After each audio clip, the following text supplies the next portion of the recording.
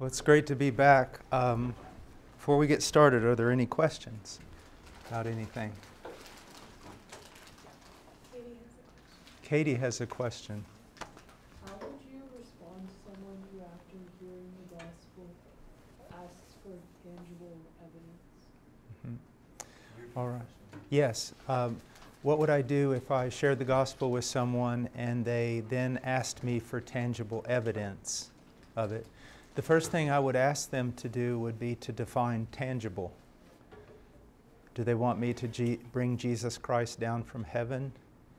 Do they want, what exactly do they want from me? Do they want me to take them to the British Museum and show them ancient manuscripts? Do they want me to talk about the Qumran discoveries? Do they want me to talk about archaeology or science? You know, what do they mean by tangible evidence? Like just proof? Yes, exactly. But proof comes in all sorts of forms, doesn't it? There's historical proof, right? There's scientific proof. There's mathematical proof. It's what we call philosophical proof, logical. One of the things that I encourage people to do is, here's what I will tell you, that if you want to talk about the validity of Scripture, we can talk about that, about whether it has remained the same throughout the ages. We can talk about the prophecies that Jesus fulfilled, and I can show you different archaeological discoveries where the Scriptures did not change to fit those prophecies. I can talk to you about my own life and the changes and countless other individuals through history. I can talk about what reason would the apostles have to lie. Why would they proclaim a lie when most of them, by doing so, died in poverty and died as martyrs? I could go to so many different things, but I am very rare to go to those things. Why? One time I was at a university with a very, very intelligent man, and we were speaking to people, some unbelievers in the university, and one of them stood up and kind of snidely remarked, "Well, how do you know the Bible's the Word of God?" And I really expected my friend to really unload on him, because I mean, he could do it. He could really do it. He was a brilliant man. And he just said this, he goes, "Why or how do I know the Bible's the Word of God?" He said, "Well, that's easy, because I've read it." Now, at first there was snickering until he explained himself. There are things that are self-attesting. How do I know a mountain's a mountain? How do I know a man's a man? There are things that are self-attesting. When you begin to read the Scriptures, and as you read them, you do not find more weakness. You find greater marvel. I've been writing a book. I write books. That's what I do. But I've been working on one book that no one's hardly seen for about 25 years of research on the gospel. It's probably, I don't know, 2,000 or 3,000 pages. And I remember a couple years ago, right after my heart attack, I was doing a thing on Hebrews 10.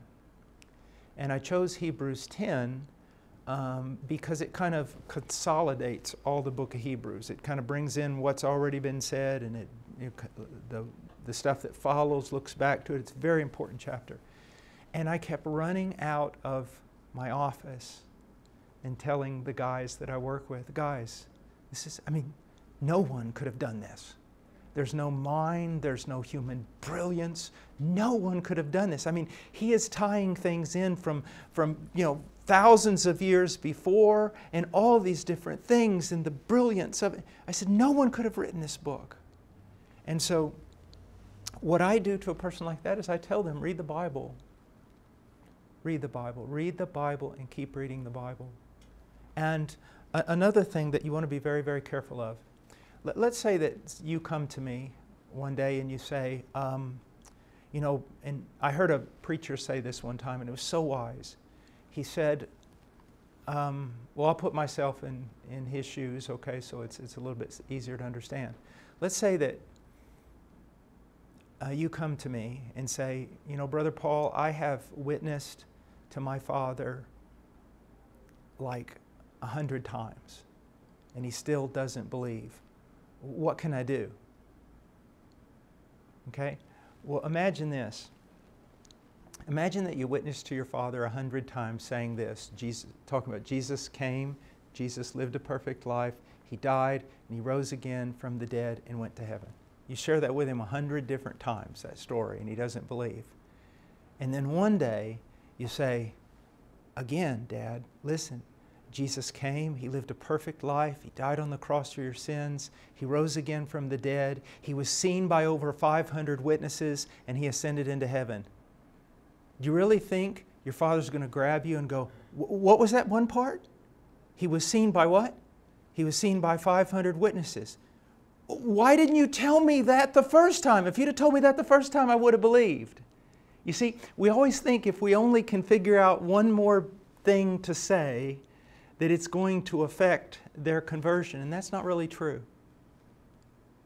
With people like that, what I keep doing is keep sharing the same message and keep loving them and keep praying for them, because it is ultimately a supernatural work of God.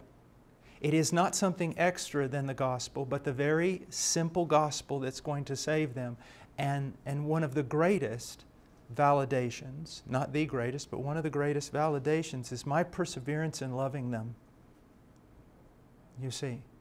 And so even though I can, now I'm not a great apologist like James White or somebody like that, but I can argue. But it's not what really the Lord has called me to do. I really believe in the power of this message. And I believe in the power of a godly life. And if I can live that godly life in front of them. You know, I remember, that's why I loved being a college student. And sometimes, you know, wish I could go back and be a college student again if I just didn't have to take classes. But just how I could be a witness. I remember when I was first converted, I was really into weightlifting, and my hair was like, you know, about this long. I had a beard, and, you know, back then wore army pants, you know, because everybody hippied out kind of that way and everything, you know. And I would go into a gym and tie myself to a deadlifting bar and be hauling up a bunch of weight. And guys would come around, you know, all wanting to talk to me, and they'd be like all cussing and acting bad. And I'd put the weight down and I'd say, please don't use that kind of language, because you know, you use the name of Christ in a way that really hurts me, because I really trust in Him. And they just can't put two and two together. Our students walking up to you and going, why are you so joyful? And telling them, oh, forget it, you wouldn't believe me if I told you, and just walk away. And then they're really curious. You see, you have an opportunity. You don't have to be an apologist. Know the gospel that saved you. Keep sharing that message. Keep using Scripture and not your fancy arguments. And then love, shine.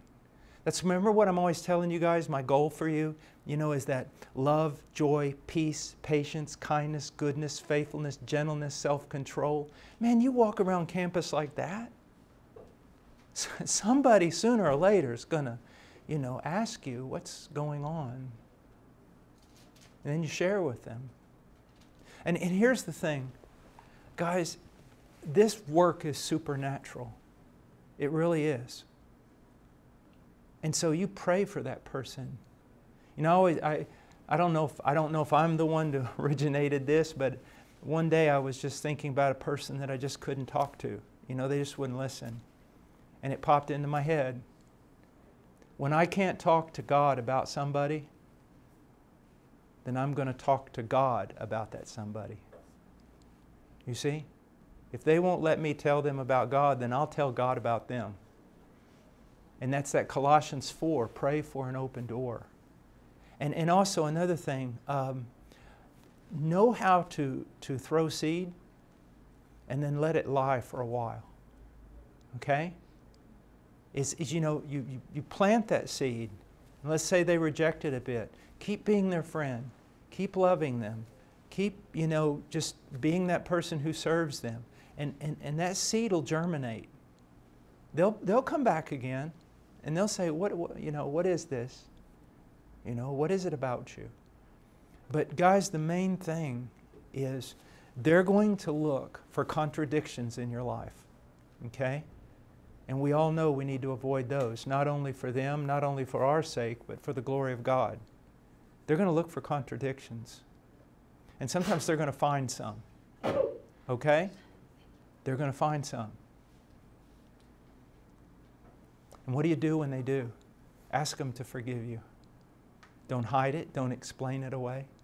I remember one time I was working as a waiter in this place. It was on campus, but it was these students had this kind of private dorm where it was all the, I guess the rich girls. Everybody there was wealthy at least, and they would hire a lot of times Christians to be the waiters. And there was a dishwasher in the back, and he was like a Golden Gloves guy.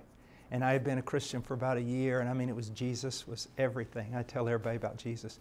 And he would just push me and push me and push me and push me. And one day, I'll never forget, I was carrying a big thing of glasses, and he just, I don't know what he said to me, but he made me so mad. And I reverted back to the old life. I contradicted my testimony, and I just set that thing down, and I said, come on, right here. I don't care if you're Golden Gloves. I don't care, because he was. I said, come on. So I'm tired of it. You want me? Here I am. Let's go for it. And I saw the shock on his face when I said that. And then I just walked away. And I came back because I was eaten up like it was acid inside me, because I had contradicted my testimony. And I walked up to him, and he kind of went like that. And I said, look, I said, you know I'm a Christian. And I said, I failed. I sinned against you. And please forgive me. Now notice, I didn't say, I sinned against you because you pushed me. Doesn't matter what he did. I said, but I sinned against you, and I'm really sorry. I said, would you please forgive me? You know what he did? He goes, man, I pushed you to it. And that day, even though I had failed, he and I developed a relationship, and I could tell he didn't mess with me anymore. There was a respect, because what? Even though I failed, brokenness, no excuse, asking for forgiveness, okay? It won his respect. And so as a college student, you're going to fail sometimes, man. You're just going to blow it. And you have to say it. I did it. And don't give any excuse. You literally have not confessed your sin or been broken when you throw up an excuse. Do you see that? Just take it. Even if the person gloats over you, just repent. Because what you're worried about right now is your soul and your testimony. Okay? And so, guys, I don't want to sound like it is the message. It's the message that saved. We talked about that in Radford this week. The gospel is the power of God for salvation. You don't have to be a great arguer. What you have to be is someone who knows the simple gospel, keeps saying it, prays, and that life, man, that life is what you want to live. Okay? And let me say this also, if you're like really zealous for the Lord, and I was crazy zealous, but in my crazy zealousness, I also made mistakes. Okay? I did things that were just really stupid. For example, you know, you're not called upon to be the morality, on the morality watchdog or something. You know, when you're talking to an unbelieving person, you know, like I've seen these street preachers, you know, that someone will walk by, a girl will walk by and she's not dressed properly and they'll talk about her clothing, or a guy will walk by all tatted up and they'll talk about his tats, or they'll do this. What are you doing? Because a person who walks by you that has gone to church all their life and are just, you know, as clean as a whistle, but they're not really a Christian, and they're no better off than the other one. Don't worry about all that stuff. What you want to deal with is the gospel. Is the gospel. And never forget this when you're preaching. Okay, so a lot of times I have to preach to churches, and sometimes, you know, you gotta speak in a way that is prophetic, that is really speaking about the sins that are going on in American evangelicalism. And sometimes you have to be hard. But when I'm out there preaching on the streets or talking to people about Jesus, I never forget, this is good news. And good news is explained with some measure of joy. Do you see that? This is good. This is good. You see. And I didn't mean to get off on this totally, but also, pray for discernment. Because there are some people that when you start talking to them, you will notice, I need to get to Romans 3, and I really need to talk about sin.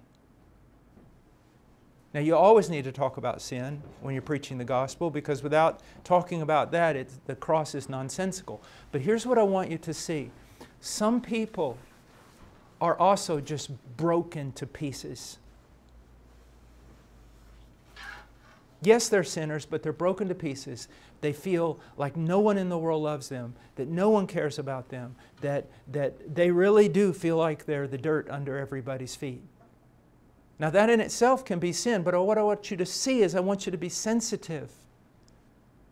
There'll be times when I have to walk up to someone and go, you know what the Bible says? All our good works are like filthy rags. And that we are under the judgment of God because of our sin. There will be times when I'm witnessing that I have to say that to somebody. But there may be another time when I see a person who is just destitute. And I say something like this. You were made for so much more than this. Maybe they're sitting there and they're drunk, or they're high, or they've committed some gross immorality, or they're just basically selling themselves on the sidewalk. And to walk up to them and say, you know what? You were made in the image of God. This is not what life is supposed to be. Do you see how... Now, yes, we will get to talk about sin. But do you see how you need to be sensitive to the need? A smoking flax he will not throw out. A bruised reed he'll not break. And yet he will talk about sin. Now, how can you develop that kind of sensitivity and that kind of wisdom? There's no short way to do that. It's not just, oh God, give me the gift of discernment. What it is the amount of time you spend in Scripture. As you spend time in Scripture, what's happening? You're renewing your mind. Another way to put it is you're cultivating the mind of Christ.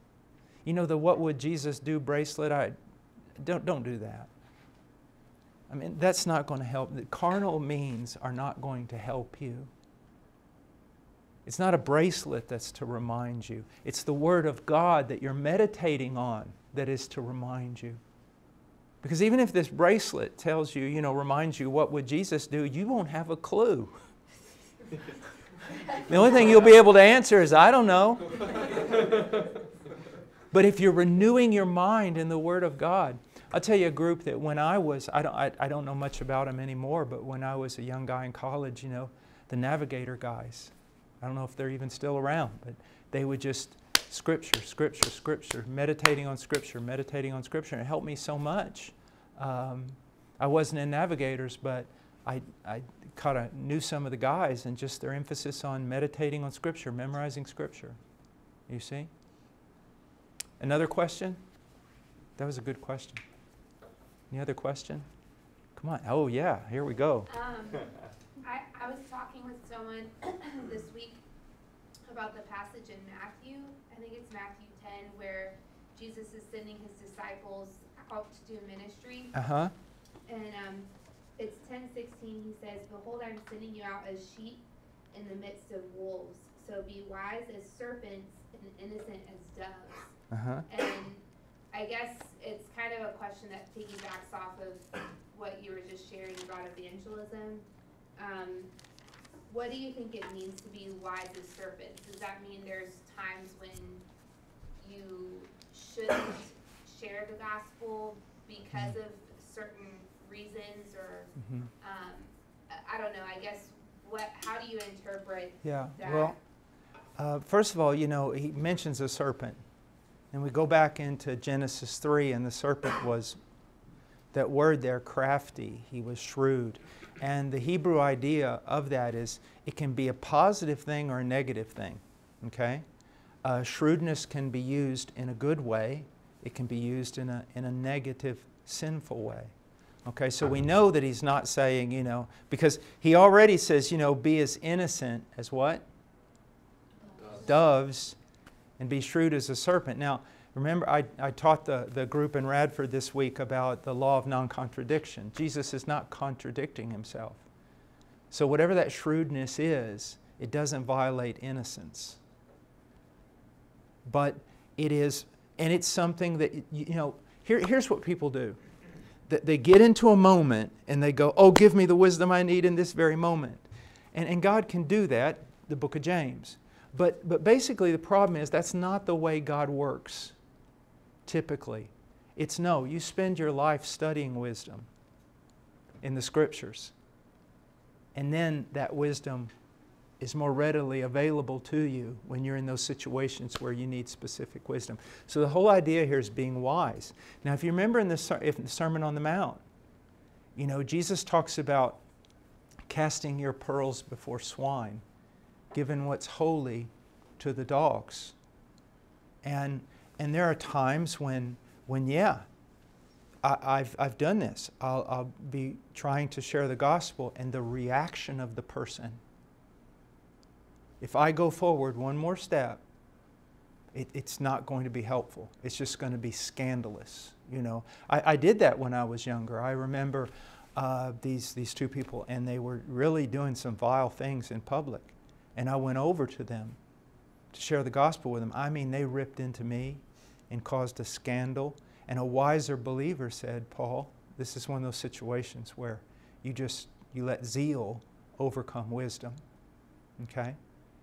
And that's the case. But let me give it to you on a less dramatic thing. I was sitting on an airplane one day and talking to this guy, you know, developing just a conversation with him, and it was really pleasant. And kind of a door wasn't opening for sharing the gospel. So when I get to the point, well, the plane's, you know, we've got another hour, I may say something like this: has there ever been a time when someone shared the gospel with you? Or I'm a Christian, may I share my faith with you? And that's what I did. And it was amazing. The moment I said that, his face just turned. I mean, anger. Up until then, we'd had a wonderful conversation. And I mean, anger. And he was so rude. He said, I don't want to hear anything about your faith, your religion, or anything. And there was a moment of silence. And then I said, so tell me again, I forget what it was, but let's say, so tell me again, you know, how good is your son at basketball? And you were telling me about, and I just kept the conversation. And I'll never forget, he was actually seated here, and he got up first when the plane stopped, and he got his bag, and I was undoing my belt and about ready to get up, and he got his bag to walk, and he took one step, and he looked back at me, and he goes, hey. I said, yeah. He goes, I am so sorry. I was so rude to you. And you didn't even take offense at it. I just want you to know I'm sorry. Now, when I asked him, can I share my faith with you, and he came really angry, if I'd have just kept coming, what would he have done? He'd probably got off the plane, had a delay or layover, probably gone to the bar with all his friends and talked about how he was accosted by some zealot evangelical. But instead, what happened? The Lord smote his heart. That was wisdom. And it must have come from the Lord, not from me. But it was wisdom to restrain at that moment. And that's kind of what it's talking about. But also, he's talking to these people, these disciples, about going out into the world to be missionaries. Very dangerous. Very, very, very dangerous. And he's saying, be shrewd. Know when to keep your mouth shut. You see. Know when you should speak. Know when you shouldn't. And this is very apropos. I know a group of students working in a Muslim context. And when I went there to visit them, they were Christians and really reaching out. But I was amazed. I felt like I was almost in a first century kind of setting, because they were bold, but they were so wise and careful, and they waited for opportunities, and they prayed, and they would consult together. They were being innocent as doves, but they were also being wise. Now this applies especially if you become a Christian on campus, or if you get fired up on campus for the Lord and go home and you've decided your parents aren't as fired up as you, and the church that they go to isn't as good as it ought to be, and you come back with all your zeal, and that's just wrong. All right? If you want to impress your parents with the gospel of Jesus Christ, then go back and honor them more, submit to them more, be more obedient to them, love them more. And they're going to start wondering, what's happened to my child? You see. Tell them about your faith. But man, don't be very careful how you go back. Because we all know that, don't we? There are students that do that. They'll get fired up, on campus and come to know Christ, or maybe their life has been renewed, and they go back and they're little legalists, and they really hurt their relationship with their parents. So you need to be very, very careful. Okay, another question. If not, we'll go to just anybody. This is fine. I got one. Okay. I don't want to spend all night on this, but one thing I've been learning about the new birth. I think theologians take a different view on this. Some think when you're born again, you're a new man, but you also have the old man too. And some think you're born again, the old man is dead, you are the new man, and you still have this old garment of sinful flesh that you live in. Do you take the view that you are a new man and you have the old nature as well, or do you think you are one new man, still with this other man? Tendencies? Well, sometimes I hear people talk about, there's two people inside of me, or there's two natures inside of me. No, only Jesus Christ had two natures in Him. Human nature and a divine nature. Okay? Now, when we're converted, this is what I strongly believe, and other theologians believe, many theologians believe, that I am a new creature. I am a new man. And that new man is the dominant man. That's who I am. Dominant man is not the good way to say it. It's who I am now, ontologically. I am a new creature. I am a child of God. A better way to say it, that's my reality.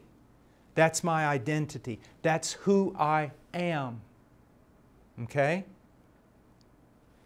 And yet in this new man, this new creature, there is something called the flesh. And there are many simplistic definitions of what that is, and they are simplistic. And I think that to be very cautious, I say it this way: there is a residue, there is a remnant of the old man, whatever that is, that the fallenness of that old man still in me. But that's not my identity. My identity is a new creature, a child of God, new affections, new desires, and yet at the same time, they battle with this remnant of my old humanity, the remnant of Adam. Okay? But Adam is not who I am. I am not two persons battling it out. I am a new creature. That's my identity. I remember one time I heard a very godly man praying this way. He said, "Oh Lord, I'm just a wretched old sinner with an evil, God-hating, sin-loving heart." And after he got through praying, I said, "Can I ask you a question? Exactly what happened to you when you were born again? How did you change?" Now, he wasn't that. He really wasn't. He was a man who showed all the evidences of conversion. An earnest man, an honest man. But he was using really bad language, you see, to describe his reality. As a matter of fact, he was describing it in an erroneous fashion. Okay? The fact is, he did not have a sin-loving heart. He loved Jesus, and it was evident in the way he treated his wife, his family, the church, and everything else. But he was trying to get his mind around this battle that still exists in all of us, and that is with this remnant of fallen humanity. But I want you to look at it this way. If I identify myself with that old man, then when sin comes along and sin says, and I'm personifying sin, but sin and the devil comes by and says, you know, here I am, you want me, you know you're going to love this. And if I see myself in the character of that old man, I'm going to go, well, he's right.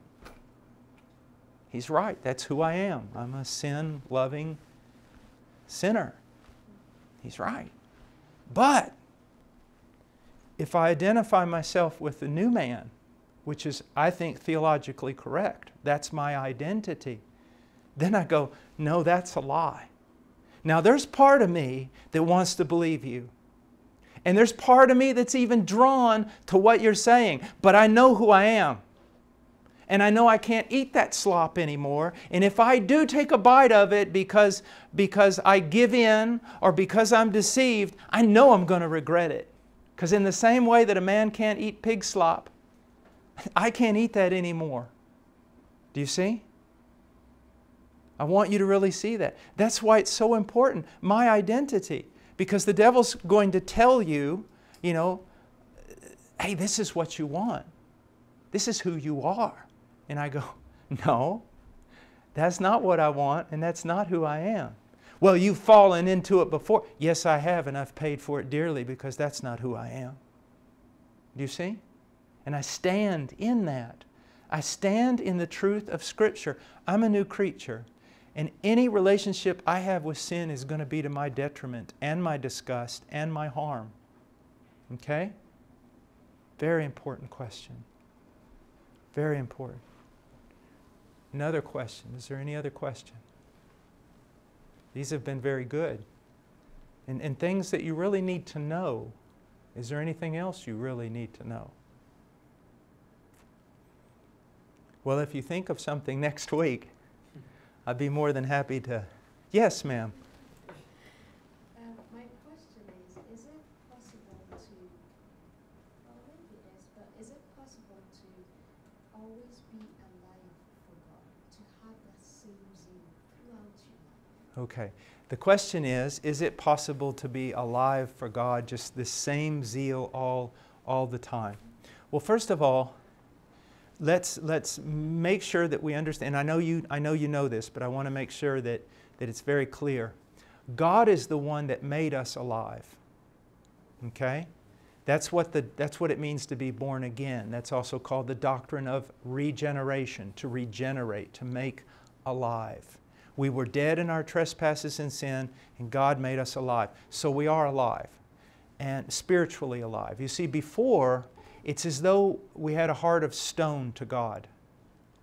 Not alive, and yet alive to all the wicked stimuli in the world. But when we become a Christian, we become alive to God. And we're always that way, because He's the one who made us alive. Now, if we talk about life with regard to zeal, no. Now, we want, as we grow toward maturity, through reading the Word of God, through prayer, and through fellowship with the godly saints in the local church, as we grow, we should become more stable, more constant, okay? But there will always be lulls in our life and dangers of lulls in our life, okay? Now, let's say I have $5 in my pocket. I really do, okay? Or let's say I really do. I really don't. But if let's say I really do have $5. Those $5 are there if I feel like it, and they're there if I don't feel like it. They're there if I forget about them, and they're there if I remember them. It is a reality. So I am a Christian. I am alive, regardless of how I feel. Also, zeal and feelings often go hand in hand, but don't be deceived by feelings, because sometimes a greater degree of zeal is shown when you feel as though your heart is dull. Now you say, how can that be?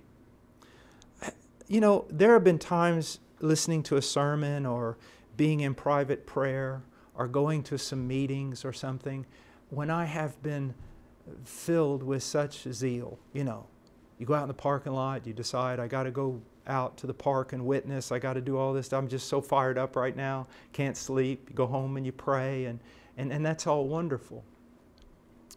But there are also times when you just feel dead.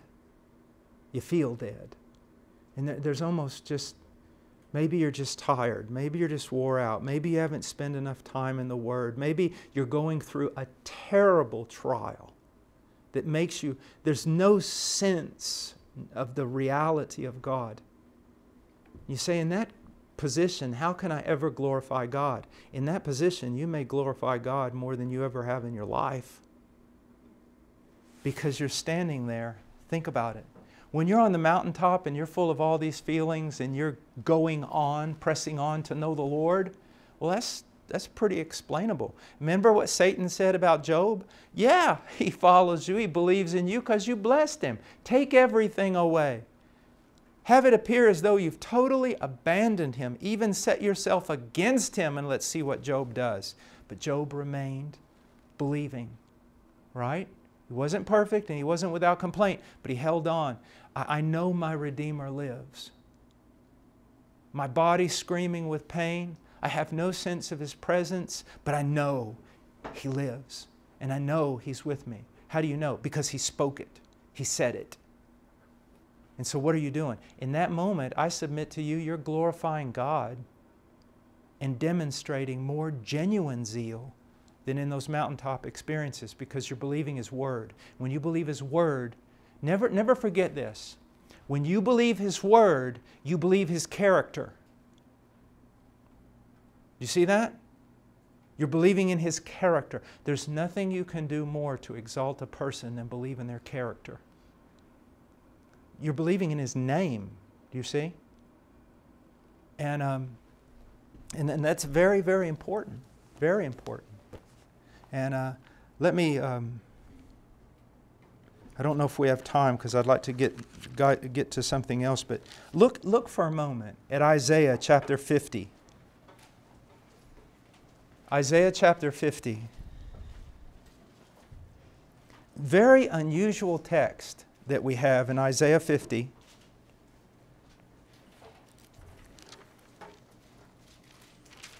Look what it says in verse 10. Who is among you that fears the Lord, that obeys the voice of His servant, that walks in darkness and has no light? Wow, look at that. We're talking about someone who does what? Who fears the Lord, obeys the Lord, and yet he's walking in darkness and has no light. Let him trust in the name of the Lord and rely on his God. So he has no sense of anything, what we would call no experience, no sensual, not sensual, but no sensibility in the sense of confirmation that God is with him. He looks around him and everything, it seems like God has abandoned him. There's no, as people say, the sense of God's presence. There's no encouragement. There's nothing. And yet look what this guy does. He trusts in the name of his Lord and relies on his God.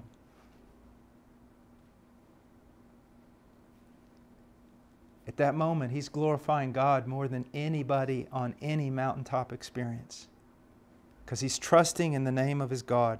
Now, look at verse 11. Behold, all of you who kindle a fire, who encircle yourselves with firebrands, walk in the light of your fire, and among the brands you have set ablaze. This you will have from my hand. You will lie down in torment. Now, there's a general application here with this text, I believe. I have met so many people that have identified themselves with the Christian faith that they cannot be content with the Word of God. They must feel something. There must be some sort of spectacular something going on around them. So they make a false fire. Do something to get themselves psyched up, go to some wild praise concert or get in with a bunch of people who are going to start, you just kind of a mob mentality, you just get carried away by religious ecstasy and everything else, and then they feel good about their faith. That is not relying on the name of your God. I bless the times when I've had experiences that were very emotional, very affirming, very pleasant, very encouraging with the Lord in prayer or in a church service or just in some personal moment, And I praise God for those times when I feel like I'm just picked up with zeal and the Spirit of God seems to be just carrying me along. But those times when I literally thought, I feel nothing. And even my heart itself is dead. I have such little zeal. But the God who began a good work in me is going to finish it. You see? I've met believers who are very prone to melancholy. It's kind of an old term, but you guys would say depression. And you say, well, how does such a person glorify God? They glorify God when in the midst of that melancholy, they hold on. They hold on. You see. Is there another question? Yes. I'm more like a statement, really. It wasn't a statement, like personal testimony myself in my life. When I was saved, I instantly knew a change. I instantly felt like a different person. But it's a journey, just like with Job, like you just mentioned. And I've actually been reading that book. It's like one of my favorite books in the Bible because I related to him so much on some levels. Maybe I didn't lose as much as he did. Obviously, I think he lost his children, his crops were burned. Oxen were taken and everything. We gotta ask ourselves in those situations, if we're really truly with our faith, and like you said, everything's taken from us, we have to still hold on to that. Yeah. And you think to yourself, oh, I'll do it. But if it actually did happen, if someone goes through and doesn't do it, that's when the ultimate test happens. Yeah. For example, I've been tested a lot throughout my life and through my journey, walking with Christ. And from my personal view, God challenges all of us through our trials because he's doing like he did with Job to see if we can hold on to our faith and hold on to our trust in him. Because that's obviously, Satan wants us just as much as God does. There's a tug of war. But obviously God's going to win. And we just gotta, from my personal experience over the past year, I've gotten, there's been times where I've been questioning God, what are you doing? What is your plan? Mm-hmm. And you gotta work on his time. It's all about his time, and he's gonna get it done in his time. And I'm starting to see things come together, and I think his plan is marvelous. This is something I just wanted to share. You just mentioned Job, and it just hit me really hard because, like I said, it's one of my favorite books. And, Job at times himself, was kind of like, what are you doing? And God showed him all the beauty in the world and everything, and then he gave him everything back. Yeah. So it's all about, I think patience is the biggest thing. Well, James talks about the patience of Job and those who have suffered, the prophets. And know this is very, very important. What is, I don't want to say the most precious commodity in your life to God. I need to be very careful with a statement like that, but what is he really shooting for? You say, well, conformity to Christ, yes, absolutely. But there's something, he talks about the preciousness of our faith, of testing our faith. And why is that so important? Faith is believing when you do not see, when you do not feel. So what's really going on there? Faith is a declaration of your confidence in the character of God. And I think maybe if there's one thing Satan hates more than anything else is that when we have no, when everything is screaming at us to the contrary, we trust. We don't have anything to look at, anything to touch. We trust in what? The character of God. In the Word of God. We cling to Him, His character.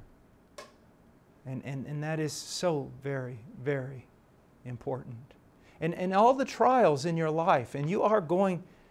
I was sharing with someone today, we were talking about the things we'd gone through, but also the things that our friends have gone through. Terrible, terrible trials. And I said something that I had heard a long time ago. I said to one of my pastors, I said, extraordinary people go through extraordinary things. That doesn't mean famous people, it's not what I'm talking about, or tremendously gifted people. I mean, the most extraordinary thing is to be conformed to the image of Christ. And if you desire to be extraordinary in your conformity to Christ, you're going to pass through extraordinary things. A man by the name of Jowett wrote a book, The School of Calvary, and basically the gist of it is there's no way to conformity to Christ apart from suffering. And to the degree that you want to be used of Christ, you will suffer. But it's all for our good. Our good. Okay, we can do one more short question and then, we'll take our text next week, okay? I've been reading through Genesis. Uh-huh. Past the Noah and the flood story not that long ago. Yes. And I guess when you read God's language, you can kind of come away with an idea that maybe He regretted flooding the earth. But Uh-huh. that doesn't make too much sense. So I just want to know your perspective on that. Now, God, there's a big debate about whether God has passion or not. Passion means a sense of feeling or a sense of, we would say emotion, things like that. But the thing that we need to see is that God is not this, He's not a concrete block. He loves. You can grieve the Spirit. I mean, so many different things. But what we need to understand is God is not controlled by passion. He's not controlled by emotion or feeling. They do not manipulate Him. They do not control Him. They are, in my opinion, they are subject to His immutable will and His decrees. He's not like us, carried around by so many, many things. God made the creation and it was good. For Him to say He grieves or regrets the destruction of His creation does not in any way give evidence that He feels like He made a mistake in doing so. You see, it's a mere matter, this is His. Everything He does is an expression of His love. And to bring that to an end because of the sin of man, it's like I said, He's not a concrete block who just says, well, I got rid of that one, I'll go build another one. And there's often times when He'll say things like that. Remember to Jonah. He said, Jonah's wanting the Ninevites to be destroyed. He doesn't want them to repent. And God says, I have thousands of people in this city and livestock.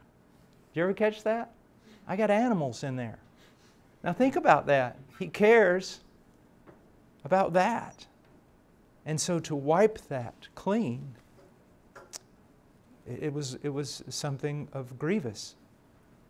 And it's very important that God loves. God talks about, again, grieving the Holy Spirit. The Holy Spirit is God. And yet, know this, He is immutable. He is not subject to passions as we are. He is perfect. Everything is balanced. It's a very big question. Very difficult answer. All I can tell you to close is those were good questions. And I say that wanting you to know that not all questions are good questions. But those were good questions. Another thing is that whenever I talk to anybody, the older I get about the Lord, the more I feel like I owe them an apology. And I always walk away with a bit of melancholy. He is so wonderful. And oh, how He has had to carry me through my life, especially in these last years. He is so utterly amazing. This is not some upstart. I mean, this is 35 years or more. And I almost weep when I try to tell you how good He is, because I just hate myself in the sense that I'm going to fail in trying to even... See, I can't even comprehend how good He is or how good He's been to me. And what I do comprehend, I can't even explain. But that's a wonderful thought, isn't it, for you? You see, you think that, oh, when you're young, you know, there were so many things when I was young that everything was bigger than life. I remember playing in our high school basketball gym. Well, when I played there, I thought it was Madison Square Gardens. I mean, you know, and then a friend of mine rebuilt the gym, and I went and visited back there several months ago, and it was like, can you even throw a basketball in this place? I mean, it was so small. It was unbelievable, you know. And so you're always afraid, you know, when I get older, is God going to get smaller? Is it going to get not as good? Am I going to see through this as it wasn't even close to what I thought it was? No. It's just so big. And He's so good. And He's so faithful that it's absolutely amazing. You know, when Peter's out there fishing, Jesus has thrown the net over and He pulls in all the fish, and then Peter falls down in the boat and says, "Lord, depart from me, I'm a sinful man." Remember that? You know, but what's really going on there? When you get older, maybe you understand it now. Maybe you understand it better than I do. I'm a slow learner. But He's going to show you so much good, even in pain. He's going to show you so much good that you're going to have a tendency to want to go, "Lord, this is wrong. You shouldn't be this kind to someone like me." It just almost feels wrong. That's how good He is. That's how good He is. And He's not going to get... The further up you go and the further in you go, the bigger it gets. Not the smaller. The bigger. And that is a very encouraging thought. You have got so much. If you belong to Him, you've got so much ahead of you. So do, as the Scriptures say, press on to know the Lord. And whatever lies behind you, leave it behind you. Just leave it there. And just keep going, keep going, keep going. When I finished with this story, whenever I would go through the jungle with the Peruvian indigenous peoples, or especially the mountains, the high Andes mountains, I mean, these Peruvians, just amazing. Their physique, you know, just being able, you know, you're at 10,000 feet and they're just flying up the mountain. And I'm just going, keep breathing, one step more, one step more. I remember one time, I was like 32 and all buff and had my really cool backpack and everything, and I'm like struggling to make it up this mountain. I hear a noise behind me. It's a little 60-year-old Peruvian man with yanques on. Yanques are sandals made out of truck tires. He's got like a 50, 60-pound bag of grain, and he just runs right past me and looks at me. And I'm just going, keep breathing, you see. But here's what I want you to see. In the mountains, the people will say this. If you see a brother in the mountains, you go, ¿Cómo está, hermano? Avanzando, hermano, avanzando. Advancing, brother, advancing. That's what I always got so much kick out of that. How you doing? Advancing, advancing. So not lamenting, oh, I went back here. Not lamenting, got so far to go. It's just every day, what is it? Avanzando, hermano, avanzando. I'm advancing, brother, I'm advancing. One foot in front of the other. Keep breathing. Because He's good. All right, let's pray. Father, thank You for Your kindness. Thank You for the beauty You've created in these students. And, oh Lord, that they would go from glory to glory. Lord, I know they will go through dark, dark times. Please, Lord. Well, I don't even need to ask. You will be faithful to them. You will never press them beyond what they can bear. Your grace will be sufficient. Lord, carry them all home to glory.